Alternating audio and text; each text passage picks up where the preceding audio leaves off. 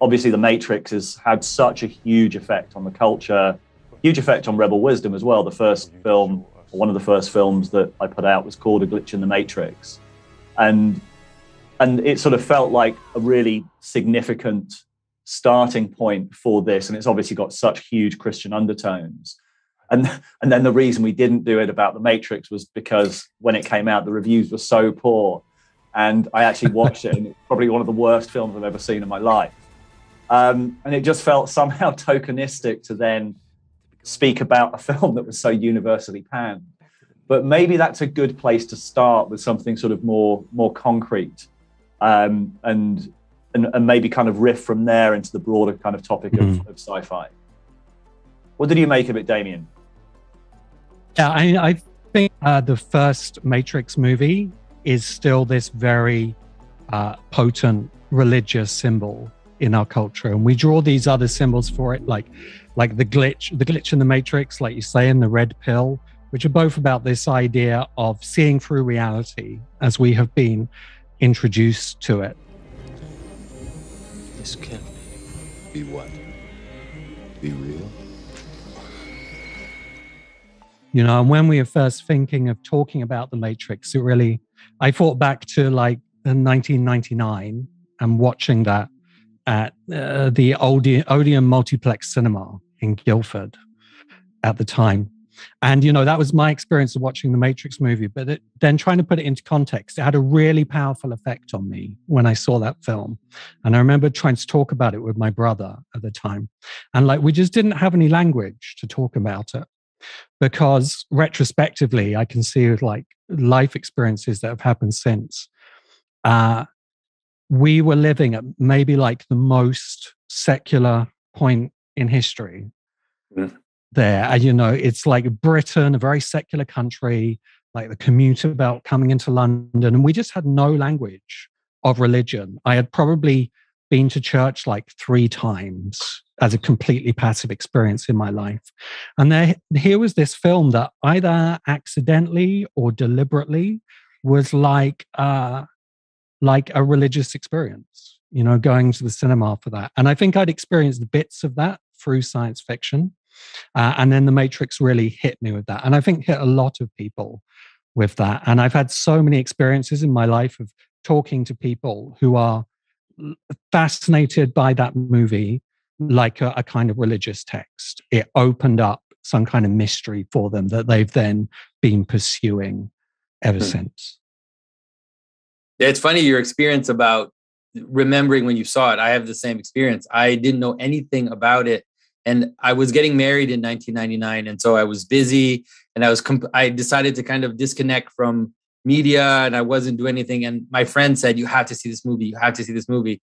And I was like, I'm too busy. And they said, no, go see the movie. So I went for a matinee, like in the afternoon. I was the only person in the theater. And I just remember when the movie ended, I just sat there for at least 10 minutes. And I was like, what did I just experience? It really did have a big effect on me as well.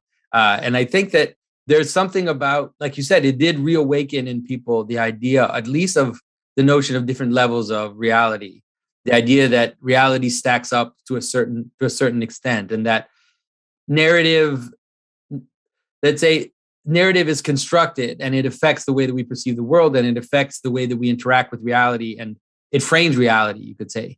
And so I think that was it was the beginning of a shift, which is continuing on today.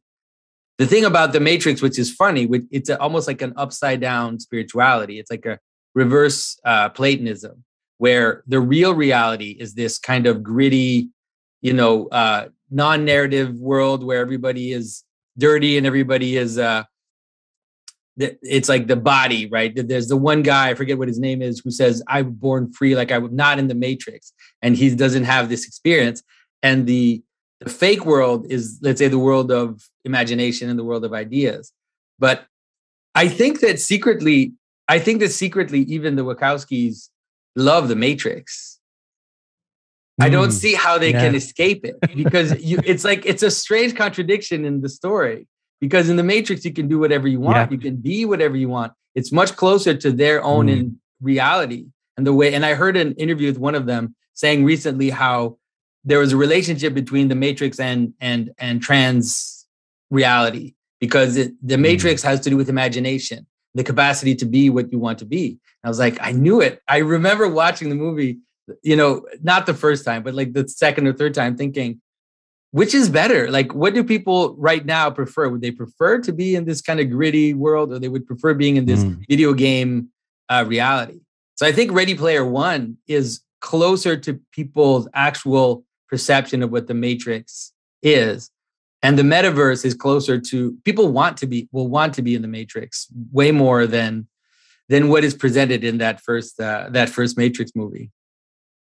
Yeah. That's a really fascinating observation, actually, Jonathan, because I think the kind of storytelling tradition that the Matrix is coming out of, it was like it was cyberpunk coming into the mainstream in a way.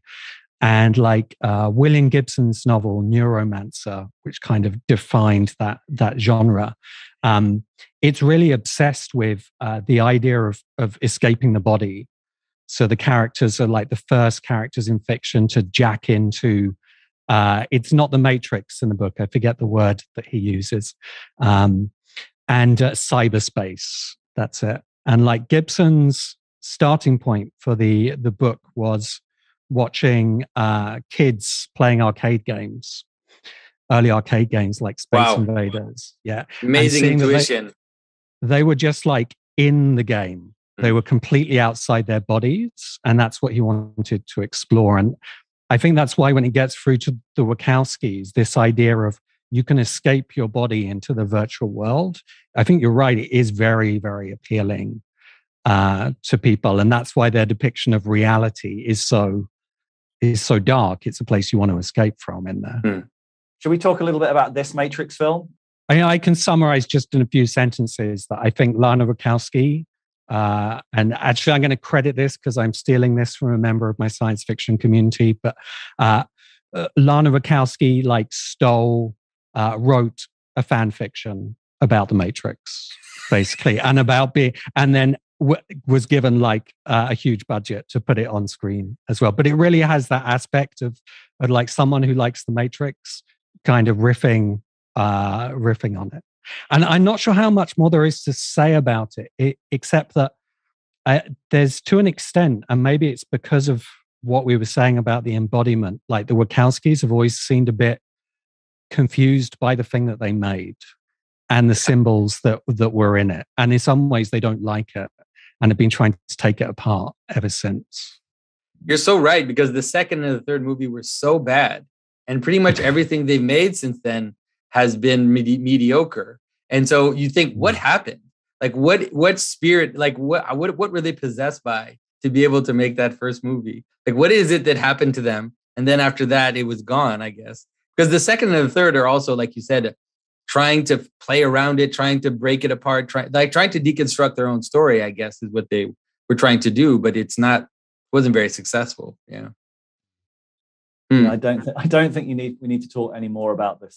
About the Matrix. But the thing that's interesting, maybe let me say something about the Matrix, which I think was helpful for people, is that one of the things the Matrix forced people to do was to consider meaning and language as part of the manner in which we interact with reality. And it's something which was being kind of evacuated. And there was something postmodern about it, but I've always said that postmodernism is the right way of seeing postmodernism is a way back into kind of reenchantment, because it understands the causality of language and the causality of meaning. And you see that in the scenes with I forget what her name is, the prophet lady, the oracle, where you realize how, because we're in a world of meaning and of consciousness, that the causality, the mechanical causality at some point breaks down, where it's like, if I tell you this is going to happen, but does it happen because I tell you it's going to happen, or would it have happened anyways? And you can't break the consciousness aspect out of the equation because it's part of it. You know, the meaning and the consciousness is part of the equation. And so you're stuck with the conundrum of realizing that meaning participates in phenomena themselves. So I think that jolt was part of what is leading into kind of this reenchantment that we're seeing around us, where people realize, for good and bad reasons, realize that story is inevitable and that narrative participates in causality, meaning participates in causality, all of these things. So The Matrix was really that, in that sense, it was done really well because it really forced you to think about that.